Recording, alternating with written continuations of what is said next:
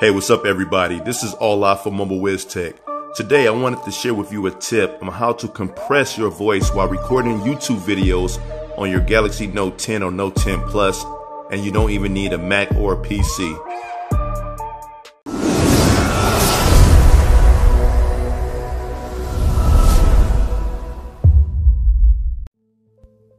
So the microphone that I use for my YouTube videos is by Rode and it's called videomicme. For more information about it, check that video right there.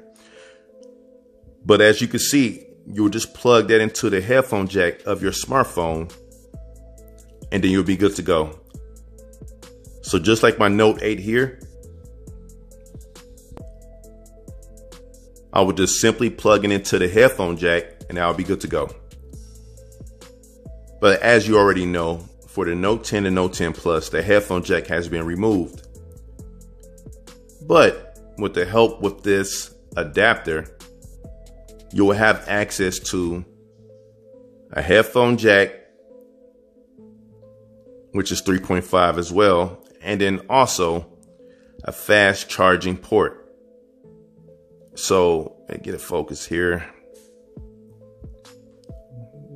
There we go.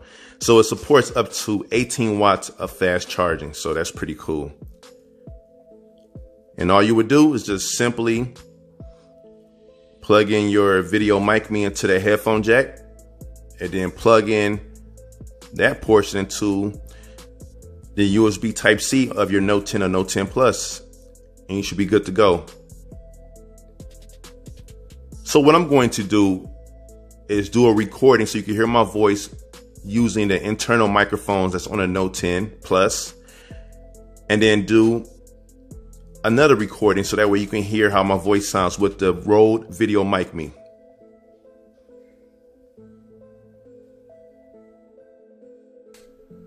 So this is how my voice would sound if I'm just using the internal microphones that are on the Galaxy Note 10.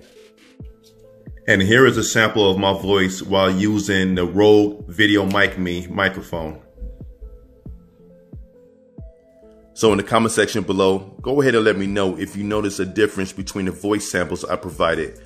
Also, if you're interested in the videomicme and the Bass Type-C adapter, please head to the description and use those links as it does help me out. Again, this was just a tip on how you can compress your voice while recording YouTube videos on your Note 10 or Note 10 Plus. As always, I do thank you for watching. Please hit that subscribe button and also share and comment. And until next time, keep it mobile.